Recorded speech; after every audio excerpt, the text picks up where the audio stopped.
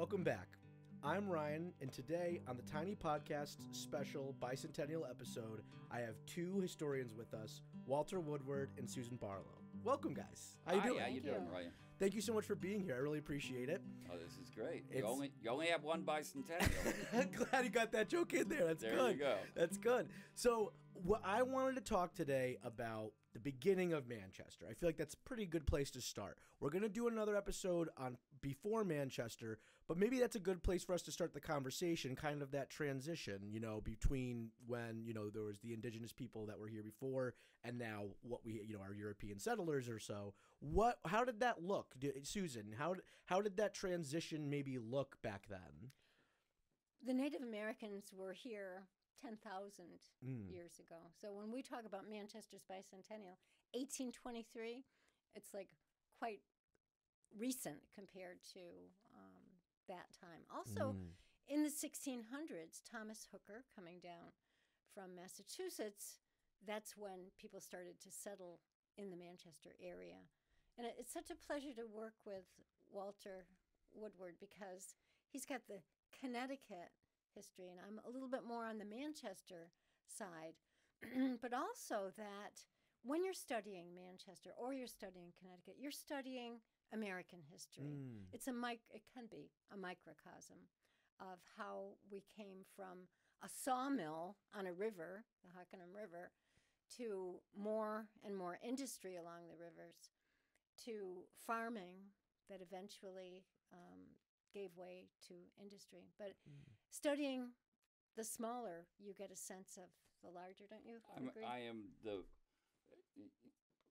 I retired as state historian last year, but I was state historian for 18 years. And the thing I became absolutely convinced of is that history is more real, that you feel a stronger connection to it, and it makes more sense when you study the history that happened around you rather than the history that happened in far and distant places. And everything that's happened in American history had an impact here. People lived their lives. Any event that you can think of had ramifications for Manchester. So I completely agree with you. If you want to study American history, start close to home because it'll mean more and be more powerful. That's a really good point. That's a very interesting way of thinking about that. And in Connecticut, we're really lucky because we're one of the 13 original colonies. We were settled in 1635, which is right at the beginning of the American experiment. When I say settled, of course, and Susan made that really clear, that settlement by Europeans was not the first settlement of this region. And if I were a Native American sitting here right now, I would be thinking, and I'm sure there are Native Americans, indigenous people listening to this podcast who'll think, boy, they're making a big deal out of 200 years. That's 1/5 of 1,000 years. And indigenous people have been here for maybe 12,000 years. Yeah. So the time scale is different. The sense of history is different. But having said that, let me say that a tremendous amount has happened both in America and Manchester in 2 centuries, and it is great to have a chance to focus on that at the time of a big anniversary. Absolutely. Yeah, well said. And you can look at it throughout Connecticut. Some of the patterns, the New England patterns, really not just Connecticut, but you'd have a town like the Brass City or the Silver City, Meriden. But in Manchester, it was a little bit different because we did have cotton mills going back into the 18th century and woolen mills, paper, silk. It was a wide variety of businesses and never a company town, so to speak, where, you have a sense of the employees are really being abused because the big mill owners could set all the rules. Yeah. Let's talk about that too. So we're getting to the mills, and I know that that's a big part of Manchester's history. What was what were people doing before the mills? Was it mainly agriculture? You know, because we're talking about mills need things to mill. So was it mainly kind of where it started with agriculture, and then people kind of just moved into that, or how did that go? Well, it was standard in New England when Europeans arrived, and this is in the days before the Industrial Revolution. They needed two things as a prerequisite to really establishing any permanent settlement. Okay. They needed a sawmill and they needed a grist mill. You had to be able to turn logs into wood to build houses, and it was an extremely laborious process to do it by hand. So having a sawmill was the great labor-saving device of the 17th and 18th century. And having a grist mill did for the food you ate every day what the sawmill did for wood. It so simplified and speeded up the pace of grinding grain. And maize was, from the beginning, an essential food to English settlers. So having a grist mill to grind corn, to grind grain, having a sawmill were essential. When people settled Hartford, the Thomas Hooker's people in 1635 and 6, the date people usually accept is 1636. Okay. People were here the year before, scouting it out. But what they did is they settled on one side of the river, but they very quickly saw that the land on both sides of the riverbank was fertile, good land. So pretty soon they were canoeing across or flatboating across or barging across. They were crossing the river to get to land on the other side. And over the first 4 decades of settlement, these English settlers gradually spread out from the riverbanks. And what was it, 1670? The first sawmill in Manchester was 1672, as documented. There you go. Yeah. So, and it was the Hockanum River, right? Well, I'm looking here. It says Bigelow, which runs into the Hockanum. Sure. Just in that Hilliardville area. Now, is Bigelow a stream or a creek or? It depends, doesn't it? But right now, I would say it's more like a small river. Well, in 1673, it had just the right water speed and it had the right features that it made sense to someone that if we put a mill here, was it a sawmill or a grist mill? Sawmill. If we put a sawmill here, we will have the kind of water supply we need to be able to help people get the lumber they need for all the various things for which they use lumber. And that was the ubiquitous building material. Yeah, okay. So sawmills and grist mills, then, that was kind of the start. That's like your starting point for... From an industrial standpoint, the starting point was the land. Okay. These initial settlers depended on agriculture as much as anything else. We were an agrarian colony for the first 150 years of settlement. Yeah. Agriculture dominated both the economy and people's lives. But these sawmills and grist mills kind of became the nodes of what was a barter economy. Wasn't a lot of cash going around, right. So people, you would go and you would trade what you grew for the things that you needed. I imagine at Manchester Historical Society, they probably have some of these early account books that I know there are in the state archives and other places. There are these millers became merchants almost by default because to grind your grain, they would be paid with a percentage of the grain that they ground for you. Well, then they would use that. They would trade for people in other places. They'd collect goods. And then you would come to them and say, okay, I'll give you 5 bushels of corn. I'm making all of these numbers. Yeah, of course, right. 5 bushels of corn for, 4 ounces of sugar and a half a bottle of rum and some flour. Yeah, yeah. Or whatever. And this was the way trade went on. And people lived, we think of credit cards now, we being a credit card society, they were as often as dependent on credit in this period in a different way. The merchant would keep an account book, there'd be a page with your name on it. You would come and you'd say, I'll give you this, I'm going to buy this, or I'll take these goods and I'll give you stuff when it grows. So over a year, you would build a long list of credits and debits. When it came once a year or whenever, the merchant would say, let's settle accounts. Maybe when the harvest came in and you were relatively flush. But this, we often think, when you look at the records, people seem to be, in this period, almost paranoid if somebody says something bad about them. They'll take you to court, they'll see you. A lot of litigation over people sullying your reputation. And I used to wonder, were these people just, quick to take offense?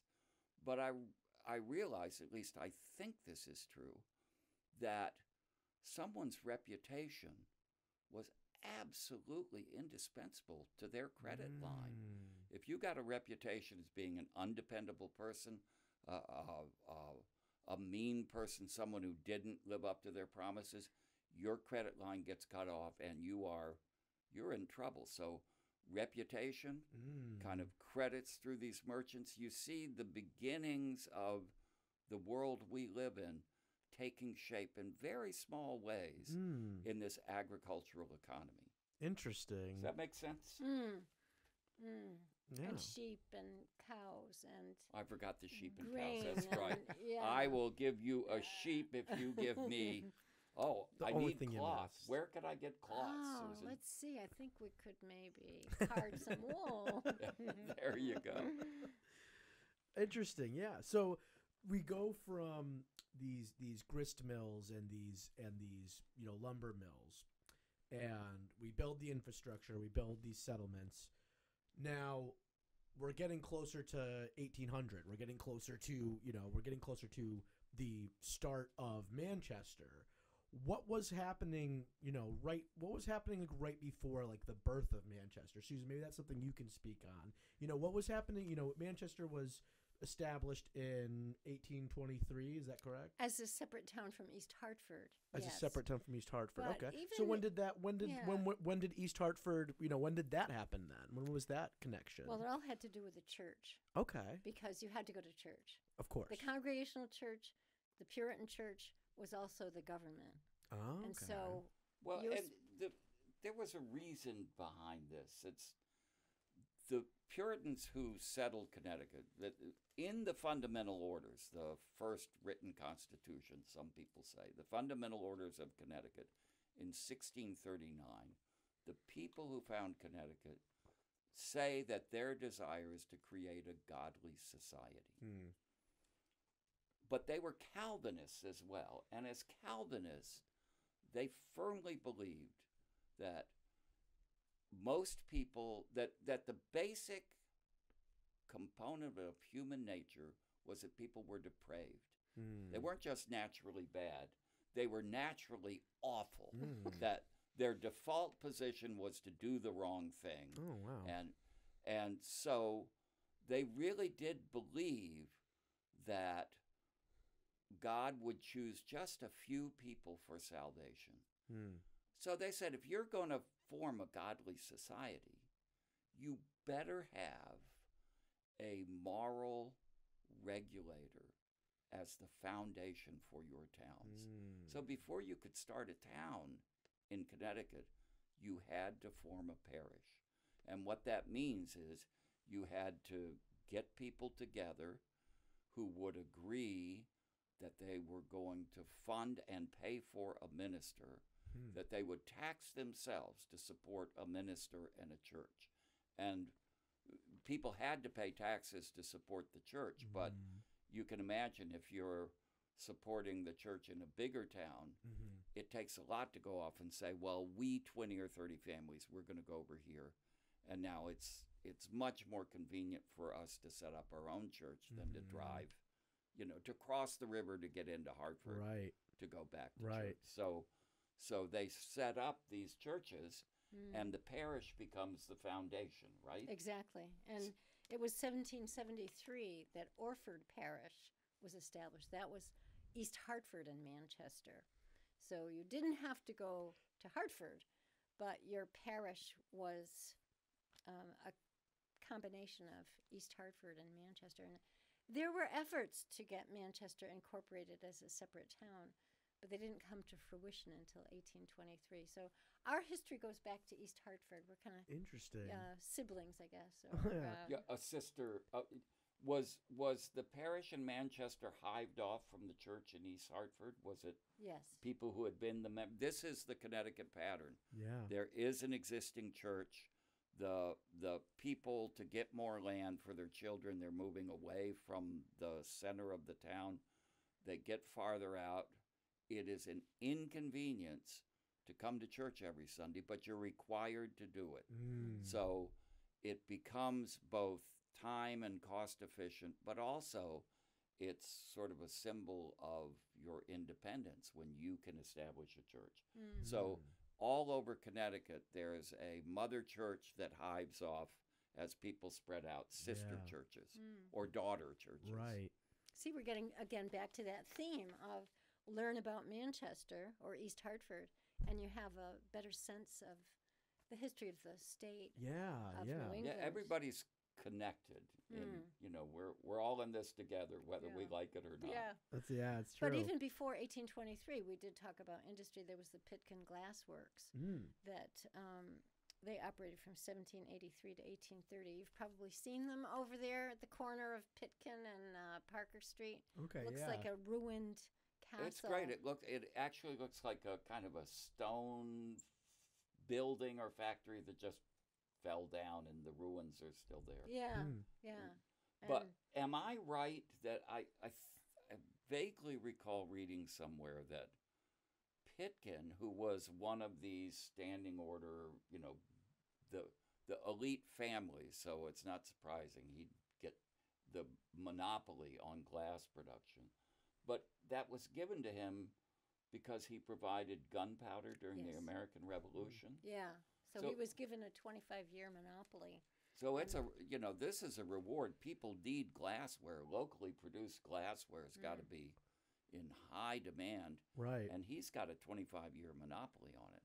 It was a big deal. The Pitkins were a very big deal in East Hartford and Manchester. Have they done any digs on the site of the glassware? Yes. Yukon has come out a couple of times. And what do they find? Is it? Oh, yeah. They find parts of the crucible. They find shards. There's so many shards that they just shovel them into buckets and tell the kids they can take some home. Yeah. But if you find a real Pitkin flask, which had the kind of swirly lines on them, I have a friend bought a Prius when he sold one bottle. Wow. They're really collectors love them. Yeah.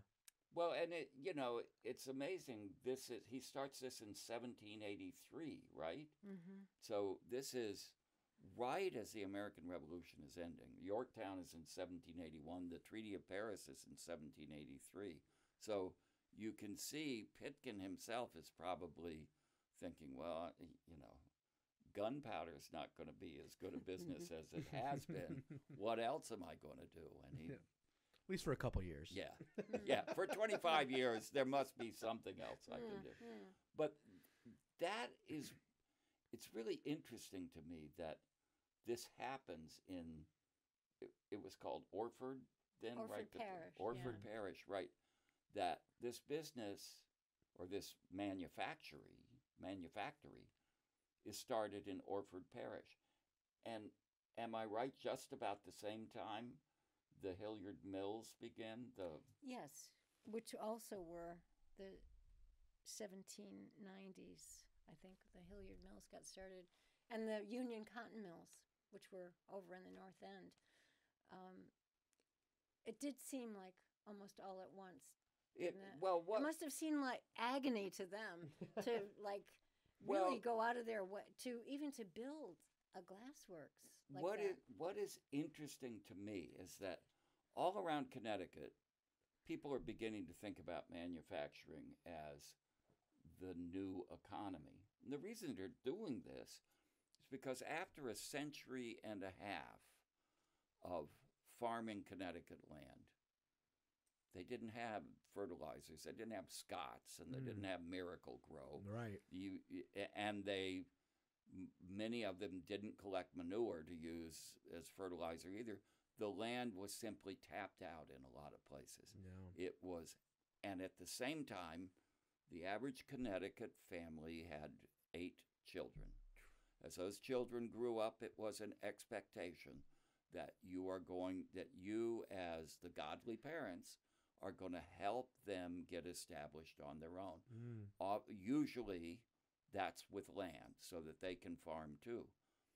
By 1750, 1770, there's no more land to give away. Right. The land that you have is tapped out. People start leaving Connecticut during this same period. They begin out migration in droves.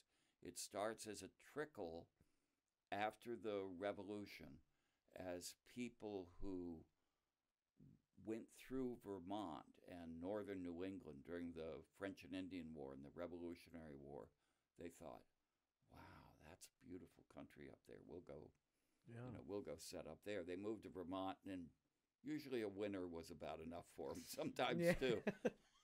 Me too. And then they started going west, and they moved to what is still called the Western Reserve of Ohio. It was a part of northern Connecticut or northern Ohio that Connecticut, it had been included in the original 1662 charter. When Connecticut joined the other states in giving up its western lands to the new United States to pay, they gave up this land with the proviso that the states would not be responsible for the war debt from the Revolution. The national government would take it on. So you give us your land out west, we'll take on the debt, we'll call it even. Connecticut said, great, but we want to keep a chunk of this land in northern Ohio to give to people who got burned out when the British came. And we like a sanctuary almost, or well, but also a place to it's just start. It's where these people, it's where actually there were 2 motives. One is we're going to have land for these young Connecticutans who are being who are just being forced out because they can't make a living, but also we are going to spread our New England Puritan, or whatever you'd call it, Puritan Yankee culture westward. We're gonna. This is a missionary movement. We're moving west, and we're gonna pack up our values and ship them with them. So that's going on. It does not solve the problem of how you're going to make a living in Connecticut, and that's when people discover that they can use running water and the power of New England's rivers to completely transform their economy and turn it into a manufacturing society. That between 1780, really 1790 and 1860, New England was transformed, and Connecticut, right in the thick of it, from an agricultural economy to an industrial society. And what is fascinating to me is it seems like Orford Parish is anticipating becoming Manchester even in the beginning, because the cotton mill and the woolen mill and the glass works, that's a concentration of early industry in one place. It's happening earlier than in most parts of Connecticut, and with a concentration you don't find in a lot of places. Yeah, that's true. It's interesting. And the East Hartford section of Orford Parish had the better land for tobacco or whatever, Well, growing. I hope Manchester was able to engross that when they... Manchester is like half and half you know, the seed packets that tell you where the climate, it goes right down through the center of Manchester. The side where Highland Park is rocky, colder by 5 degrees. The part closer to East Hartford, more temperate and better soil, being closer to the river. You know, I used to live right out in Highland Park. No one told me it was colder when I moved there, but I sure found out. Yeah, it's amazing. But Yeah. it's like a microclimate, I guess, as you go Interesting. farther there. But there were paper mills there in the Highland Park section, depending on that water to run the machinery, but also to dump out the waste. A lot of waste involved with paper That making. became, when I was teaching, one of the things I did was teach a course on the Connecticut River and the story of the pollution of the Connecticut River, especially as these industries went from small manufactories to industrial complexes. It was awful. No. The people didn't think. There's a saying that I learned when I started to study environmental history, and it's that the solution to pollution is dilution. And that's what people thought for a long time. If you dump your waste in the river, there's so much water, It'll dilute. it'll take care of itself, not a problem. But by 1850 and 1860, it's become a big problem all the way along the Connecticut River. In fact, they can no longer drink the Connecticut River water in Hartford. They try to do that. They find out it's not. Yeah. It's no longer safe, both because of industrial pollution and human waste that's coming down the river. So, and a lot of that pollution is, by the 1880s and 1890s, it's coming out of east of the river from these industrial complexes. Paper and fabric, textiles. Both of those are very highly polluting production processes. The dye works. There are people who, in my lifetime, talk about growing up along the river where these either paper mills or fabric mills were, and they would know what they were doing because they'd look and see the color of the water would depend on what they were dyeing that day. Oh, yeah. And, what was it? Katharine Hepburn did a film called The Long Tidal River or something in 1965, where she said the Connecticut is America's most beautiful cesspool. and she hit the nail on the head then. And we've made amazing progress since 65. Yeah. Connecticut was the first state to pass a Clean Water Act. Yep. And definitely comes from a history. The water is now swimmable all through Connecticut, Right. which is pretty amazing. It's a good turnaround. It's Union Pond, right out here from our studio where we are here in Northwest Park, was filthy and smelly.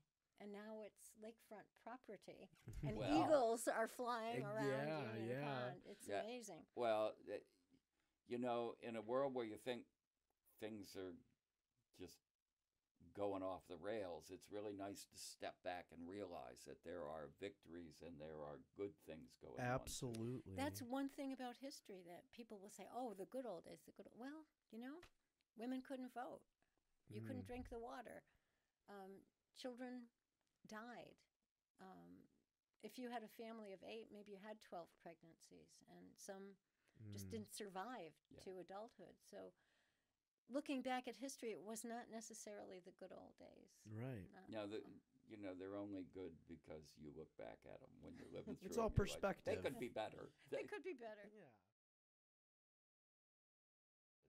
All over Connecticut, you had, between 1790 and 1830, all these villes, these factory villages crop up. But here, you didn't have a single complex creating a village. You already had a concentration of manufacturing that I think helped the General Assembly and helped the people here really think we can be we can be extraordinarily successful as a manufacturing complex. Do you think that's what was driving them? Yeah, yeah. The title Manchester and its relation to Manchester, England, the rise of various industries too. That was a slightly different pattern. There were two glassworks. There was the Mather Glassworks and the Pitkin Glassworks. We think of the Cheneys. They began in 1838, but there was actually a Jones silk mill over in the north end of Manchester that started even a little bit earlier. But that was a very touchy business in the beginning, with people trying to grow their own silkworms, which only ate the leaves of one of the 9 varieties of mulberry trees, which was not, this was not a favorable climate for that particular tree. So there was a lot of, I guess you could call it false starts. And it's always amazing to me. It amazes me that people kept on after, like, coming to complete failure. The floods, the flood of 1869, the flood of 1909, how they went on again after. You know, one of there was a dissertation written about the Connecticut River maybe in the past 10 years that I found really insightful. And what the scholar who wrote that dissertation noted that I hadn't thought of is that until you got to the railroad era, people who lived along the river or along rivers expected them to flood. That they knew, you know, when spring came, the snow melt from up the Connecticut River was as likely to produce flooding as not. And they built their riverfront shops and factories and stores expecting that when the flood came, they'd get everything up to the second floor, the water would come in, and they'd clean it out when the water left. You know, we can't imagine that, but that, you know, and they'd canoe around or boat around from store to store. This was an average, this was business as usual during this period. But once you get railroads running along the riverbanks, now you can't do that anymore. You've got to have regular time. You can't flood out a railroad and bring it back. And that now you start getting the levees and the need for flood control. And this idea that a flood is unnatural, that it's something that we can't live with, he argued comes out of this, really, the advanced industrial revolution. I think that's really fascinating. Yeah, kind of like the controlling of the river. Well, you have to control it once you get these huge investments in transportation that are, you know, you can't say, okay, the 953 to Manchester, although we're doing it a lot with the airlines these days, the 953 isn't going to happen because, well, you know. So, I mean, I didn't write the dissertation, so I didn't do the research, but I found that to be extraordinarily interesting, and it has me rethinking what flooding means to various people at various times. When are the great floods in Manchester happened when? Well, 1869. The only dam that remained was Union Dam, the one that's quite near here. Everything else was washed out. Was washed out. Yeah, it was. You would consider it quite disastrous, but of course, some of those dams weren't like what we consider a dam today. They might be an earthen dam, or maybe no mortar at all, just some piles. Was that a spring flood? Was it a Connecticut River flood that caused it? It was in the. I think that was in the fall. That particular one. Oh, it could have been the hurricanes. The fall hurricanes. Yeah.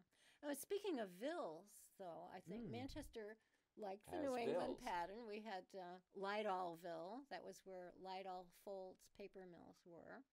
You had Cheneyville, where the Cheneys were in the South End, which was not the most prosperous in the beginning. In the beginning, it was the North End, which was called Union Village after the Union Cotton Mills. That's where the main line went through the railroad. Oh, The main line went interesting. through because the south end was not yet prospering. It Right. was still struggling with the. When did the railroad come to Manchester? That was 1849. 1849. The so- Hartford, Providence, and Fishkill Railroad. So Yeah. it came through. You could go to Boston. You could go to Willimantic. You could go to New York, going the other way. And it wasn't until 1869 that the South Manchester Railroad was built. That little 2.5-mile spur. That's now a rail trail, very popular rail trail. And Oh, and yeah. there's this wonderful person named Susan Barlow who leads people on hikes along the old rail trail. Yeah. And Yeah. It's amazing that we ever got it back together anyway, because it had been all broken up. how did that come Yeah. about? It's quite a story.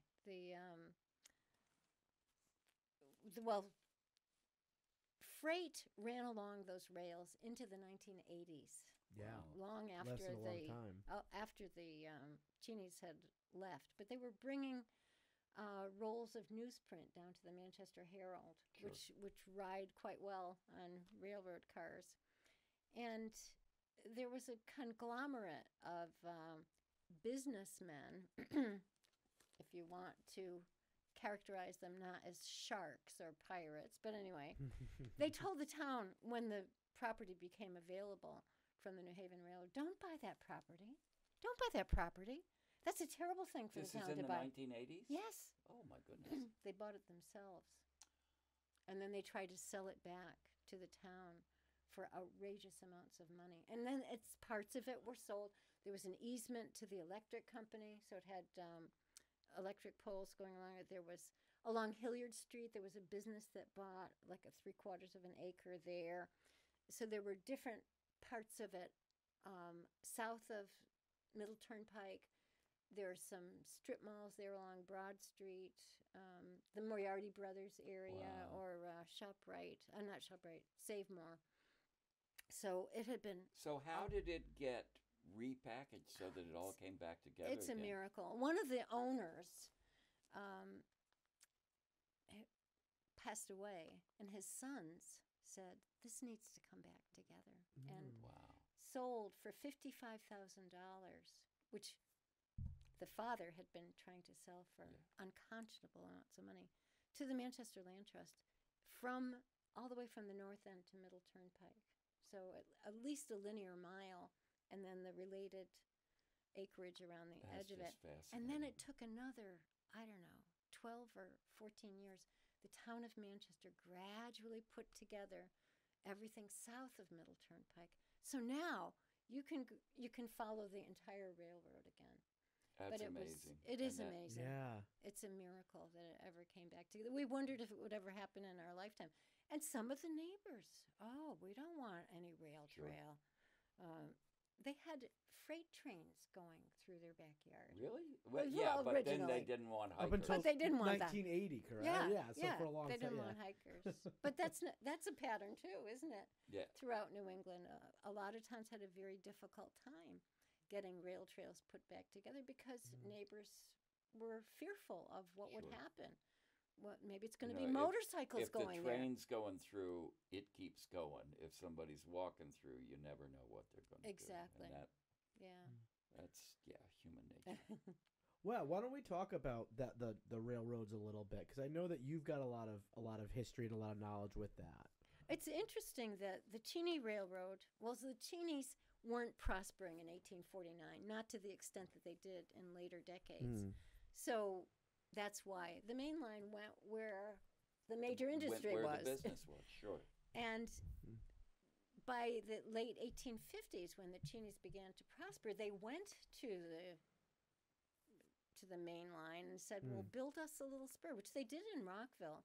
There's all little spurs Sure. throughout the towns that are served by the railroad, but they were turned down, and the Cheneys just opened up their own pocketbooks and built this 2.5-mile railroad, which is actually, when you add in the railroad yard and the siding and the roundhouse and all, it was more than 2.5 miles of track.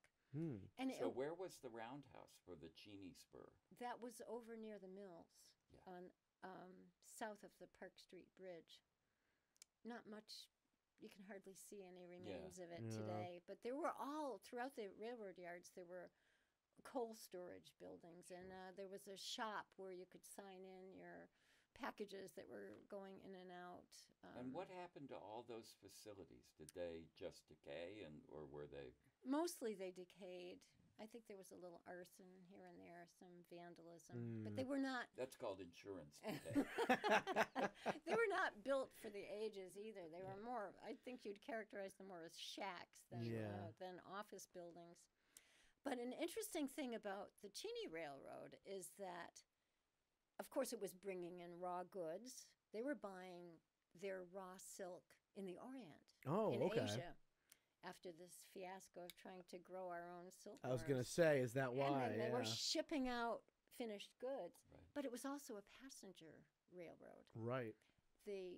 No trolleys yet, no buses, no cars, and very few people owned a horse and carriage. Those were just the rich people. They would take that railroad for church, even, wouldn't they? Was that You something? could go, yeah.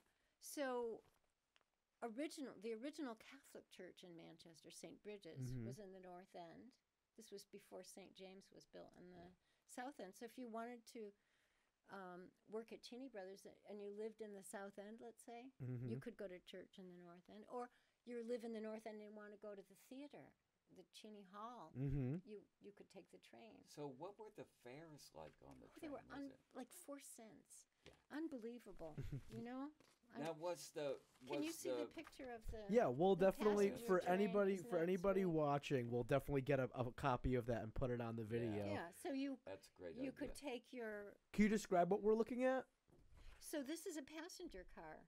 I know the windows are a little bit broken, but it wasn't like a trolley, which were often open air. This was like a little house that rode along. Like we think of Now, were the tracks the same width as the Fishkill, same gauge? Yeah, they were standard gauge. So you could, if you were bringing in businessmen from New York or Boston, you could send your car from the Cheney Mills up to the main line, the depot in the North End, switch it, drive out to New York, and bring people in. People came in for weddings. It's like the company plane, right? Like you the send your company railroad plane. car. Very similar to the company plane. As time went on, of course, trolleys and cars became more popular. And by 1833, the railroad was no longer a passenger railroad. It was just 1933. 1933, sorry, yeah, 1933. But by then, so much had happened with industry, not just Manchester, but Connecticut. The Great Depression, the poverty, it just went on and on. I've interviewed folks who were going to school during the Depression or who were just starting their career as the Depression, in the middle of the Depression, and they often say, we thought it would never end. We thought this was life. Yeah. This was life, that people were going to be struggling and not being able to find a job. It must have been such a transition for Manchester because it had been growing at such a pace and recruiting workers from Europe to come to Manchester and work in the Cheney Mills, to help create these goods, and then suddenly it all dries up. Yeah, there was such prosperity. You look back to 1923, the 100th anniversary of the town, and there are just huge parades and concerts, and all the buildings had bunting on them. And people were, there was so much money. Manchester supported all kinds of arts, theater and music and painters, parks. And then 1929, and then it just went on and on. Who did, in these golden days of Manchester, who did Manchester see as its competitor cities or towns? Were they, when they would have a celebration, they'd say, boy, those people in Yeah, Windsor, those people yeah. in Hartford. We'll show them. Well, actually, we kind of consider ourselves the Silk Town or the Silk City. Paterson, New Jersey, actually calls itself the Silk Town, the Silk City, and they were quite the competitor, but they were not quite as soup to nuts as we were. We had a box factory. The Chinese made their own boxes to ship stuff out, so a little bit more expansive and horizontal, if you will, as well as vertical, and selling throughout the world. They had an office. They had offices all around the country and in Paris. So, but yeah, they would consider other towns, maybe Paterson, New Jersey. So it was competitor cities rather than adjacent cities. I would say We don't yeah. have to show up Hartford, but by No. golly, those folks in Paterson. Yes, yes. You know, one of the things that the research I've done on Manchester suggested to me, and most of this came out of my understanding of how the Cheney mills worked, is that Manchester really did have a kind of, people would say this pejoratively now, they'd call it a paternalistic factory system.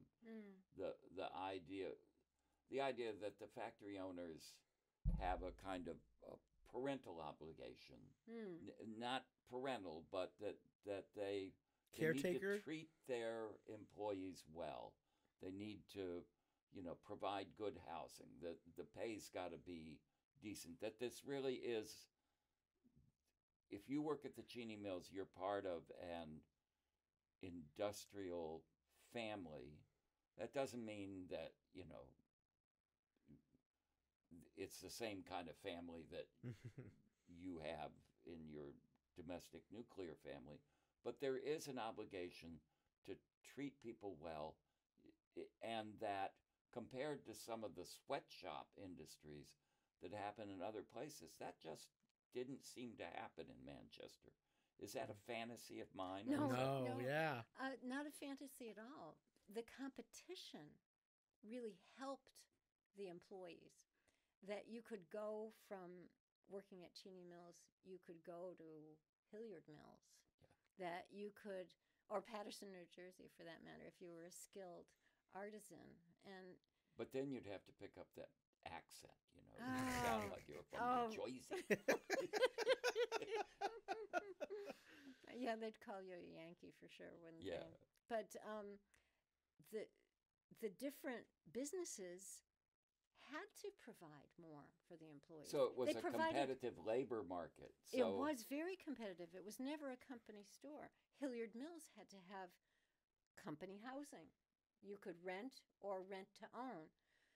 Boniemi, which is over at the other end of Hilliard Street, the soap and scouring powder factory, they had company housing. It wasn't as nice as Cheney's. Case Brothers up in the Highland Park area, they had company housing, and it was very commodious. I've interviewed people who lived in the very, accommodating houses. And one of the recruiting brochures from Cheney's would say, and you'll have a backyard and you can have your little garden, which was true.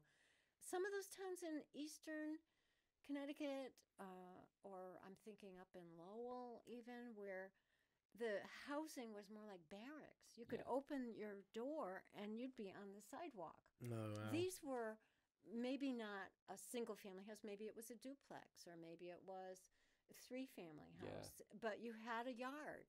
If you go up the river even to a place like Holyoke or Chicopee and you see the factory housing, it's very dense. Mm-hmm. I don't know what the conditions for workers were, but I know that just physically it looks like people are packed together in ways. In Manchester, you really have streets and houses, and that fabric is still largely present in the community. Over 700 of the Cheney Mill units are still housing for people today. It really is. A lot of the Hilliard Mill house, and I grew up in the North End. We used to have to go past the Hilliard Mills to get to Hartford. And they were more like hovels, I would say. Yeah. And just kind of more to say we have company housing. And other houses, say in the Bon Ami area, they're still standing. They're still in use today. Mm. But you provided the housing. You helped out the church. And if the church didn't have, it was just getting started, you didn't have a building yet, maybe you would let them meet in your office building or the Cheney Hall. So what happened, when you get into as early as the 1880s, and certainly after World War I, you start getting labor strikes all over Connecticut. Mm. Was there a big strike movement in Manchester?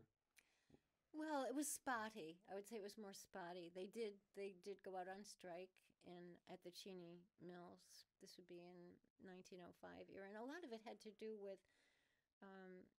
remember Cheaper by the Dozen? And they had the people who were going to tell you how to do your job because you could do it better. They were and they were the efficiency experts. The efficiency experts, and Taylorism. Taylorism. They would come in and say, "Well, you could really run 2 of these looms. You could run 2 of these looms, and we're not going to run 2 looms. You're just trying to ruin our lives." Because a lot of it was piecework. You got paid your salary or your hourly rate, and then for extra work, there was a way to get paid piecework, so you could make more money.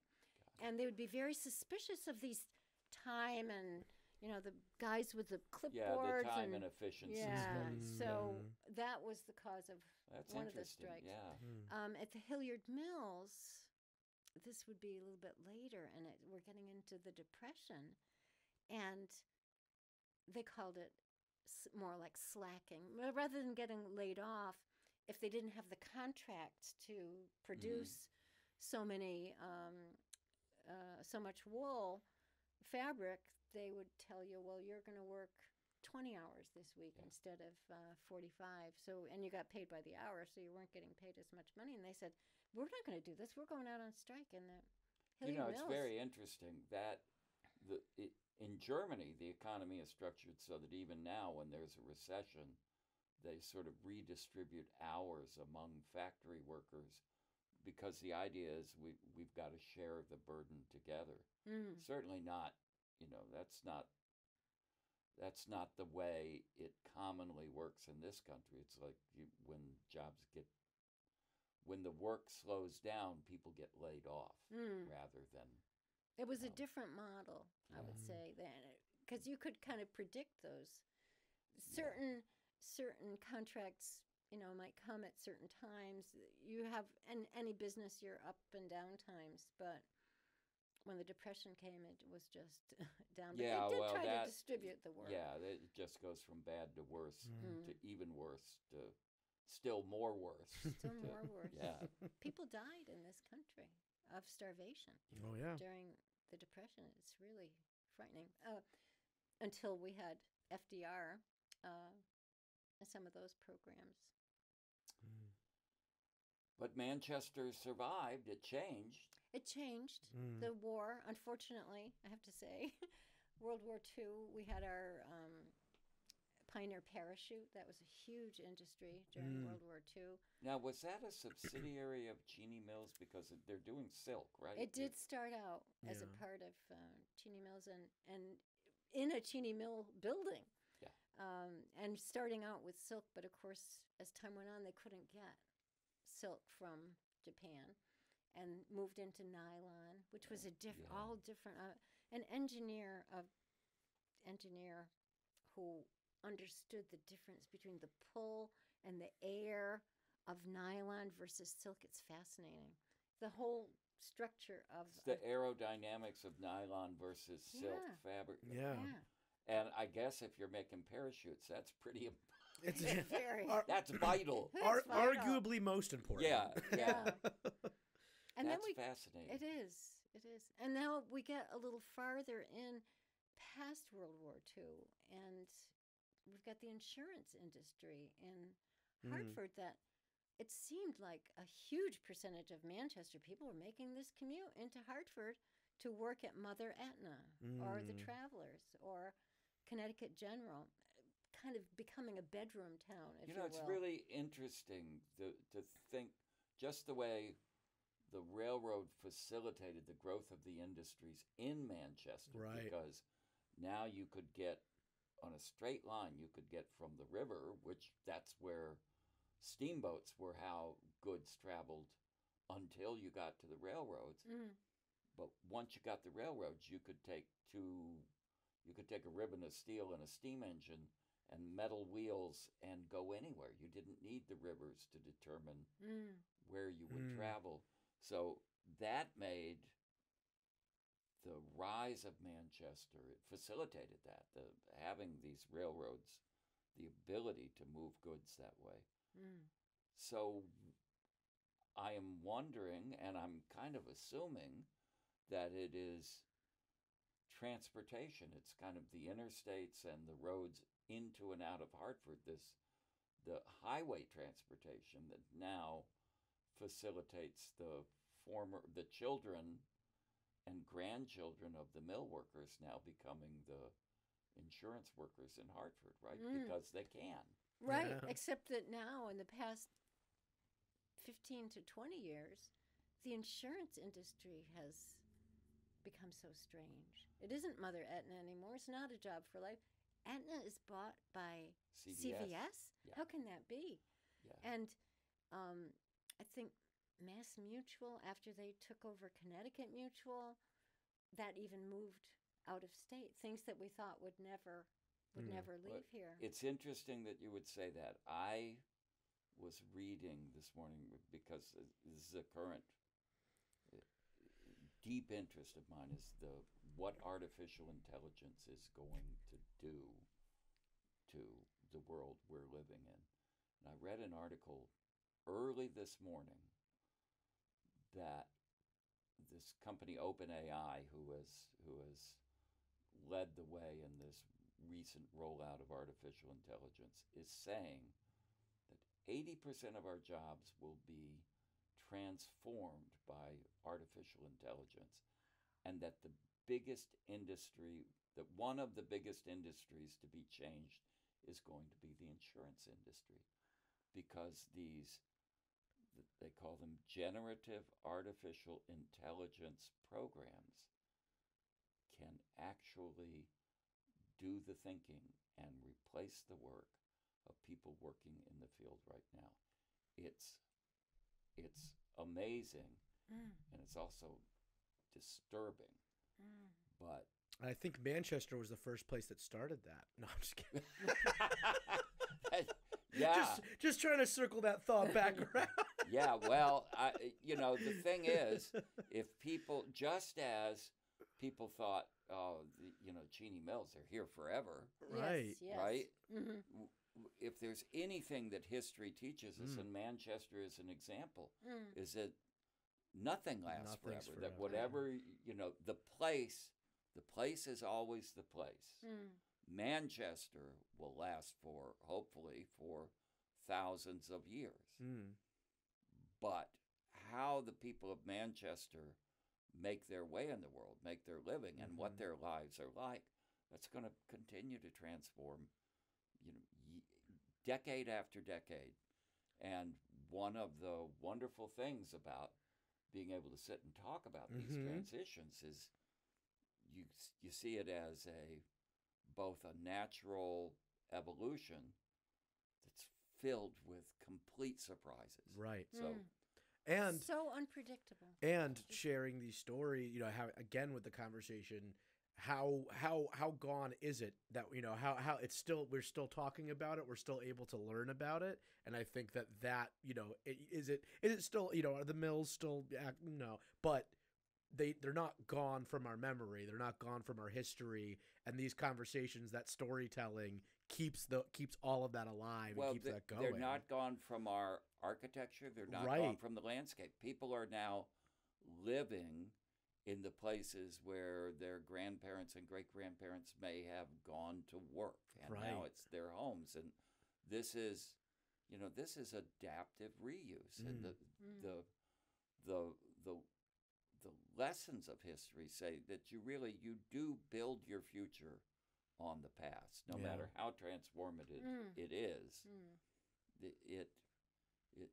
It's rare that you just have these complete transformational inventions. They always are adaptations of something that came before, sometimes dramatic, sometimes not. Yeah. And it affects the character of the town. We have Manchester. Ted Cummings, the late head of the Democratic Party in Manchester and World War II veteran, used to say, well, Manchester's a $50 town. We're not Glastonbury. Glastonbury has, we're not West Hartford, we're not Avon, we're not Simsbury. We're not East Hartford. And we're not Patterson. And we're not Patterson. Those low-life towns. So here's a question. If Manchester is a $50 town, what's Glastonbury? Oh, 100.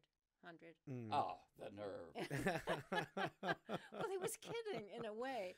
But in a way, Manchester has always been a home for people, immigrants, moving here from Europe or Puerto Rico or the South.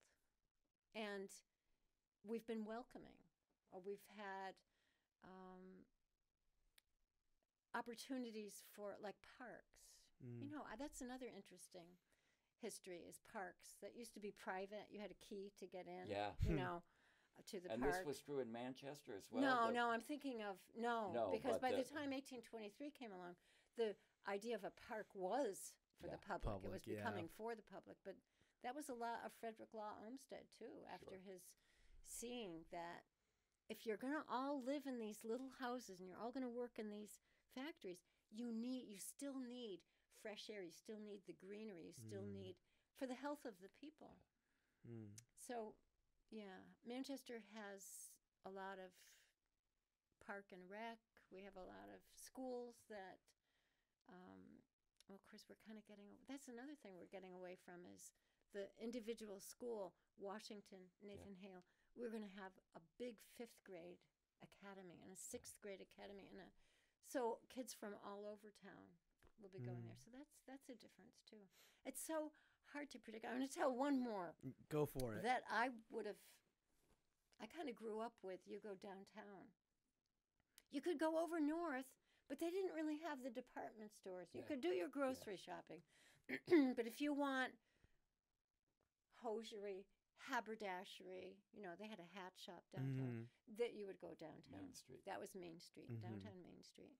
And when the parkade was being built, and it was free parking over there, and, this is terrible, it's going to be the death of shopping. And, well, downtown has become places of restaurants, and the parkade has died a terrible death.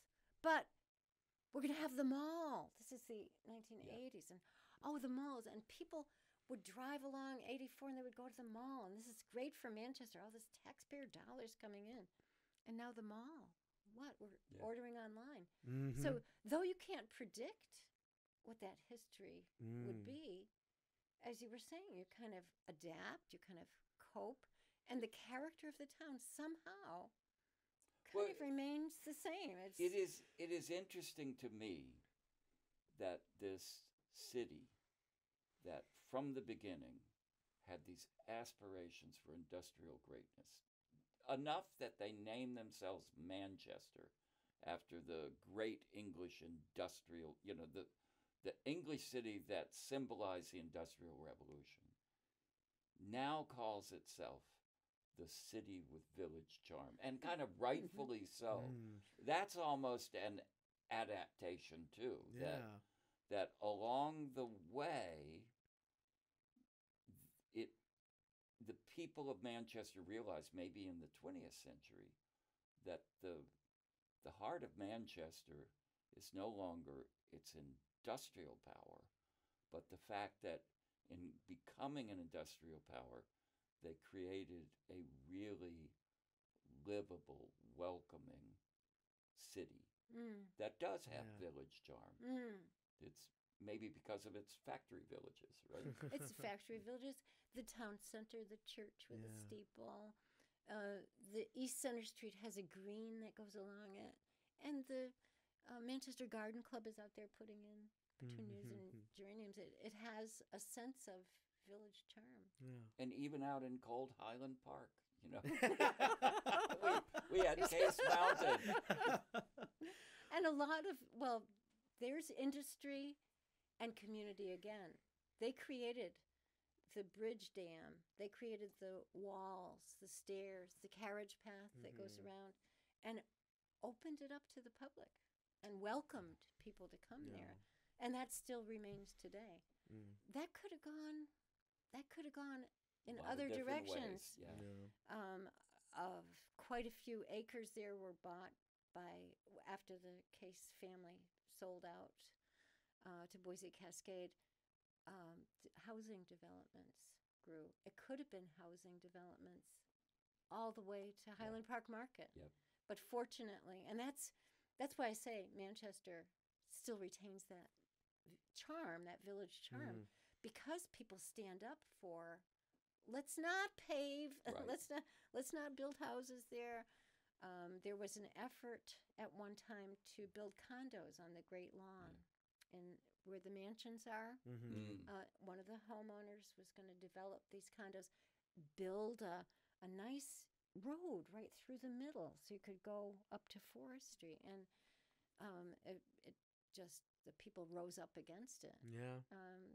And so there is a retention. Some things are lost. We did have urban redevelopment in the North End where all the old buildings were torn down. We're going to get rid of poverty. That's how we're going to, Well, that's been the effort to get rid of poverty has been the source of so many unintended consequences. Yes. It's just... And good intentions. Yeah. And poor results, unfortunately. Well, I think we've definitely had a good time for that. You guys have been absolutely outstanding, honestly. Thank you so much. I love, Ryan, having this chance to sit with Susan. I know. And talk about the history of this place, because I have a perspective. I lived in Manchester for, about 7 or 8 years. So I feel a real connection to Manchester. But my knowledge of it doesn't begin to approach hers, so I feel like I'm getting the real skinny. I know, me too. Right? Yeah, I feel the same way. And Susan, yes, tell us what you tell us. So Susan is Manchester's historian, and she, for the Bicentennial, has put together. Why don't you tell us a little bit about it? Yeah, this was 23 walks for 2023, and I came up with 23 walks.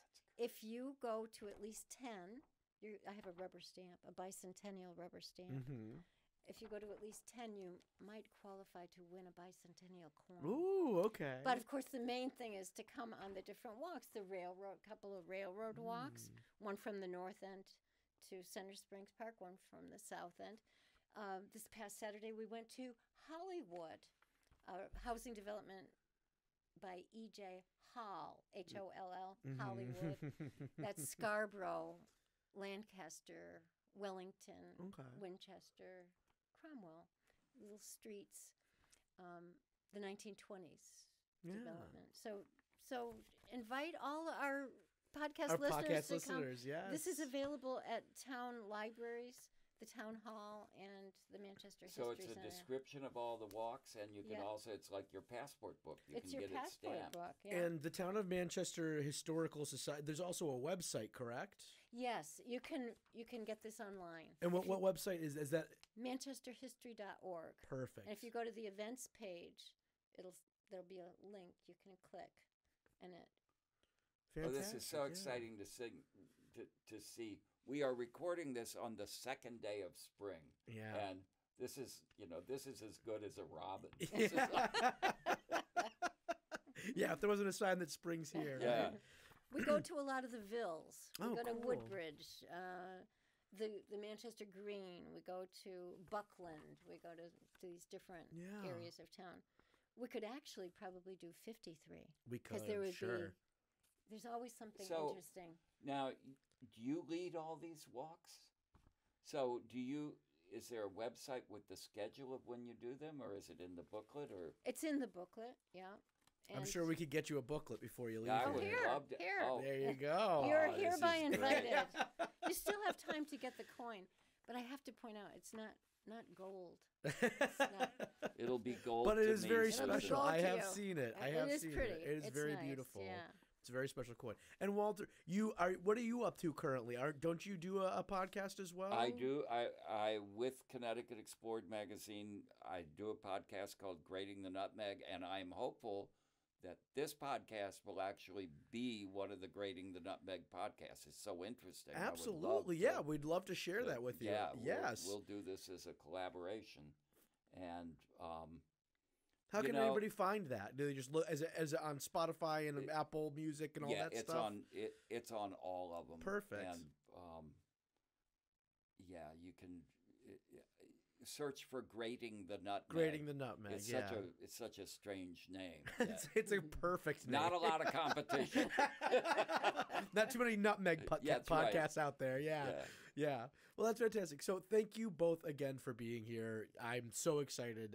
The conversation has been so interesting. I know I didn't do a lot of talking, but I'm happy about Well, that. listen, it's been great. Susan, you're a star. Oh. Manchester is incredibly fortunate that you have given so much of your life to the history Yes, we of are. this town. And Thank you. it, as a historian, I appreciate how invaluable the knowledge someone like you acquires over the years is.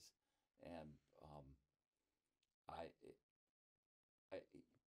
I want you to know how much the people of Connecticut appreciate you, and you're doing God's work. Well, thank you very much, Walter. That means a lot.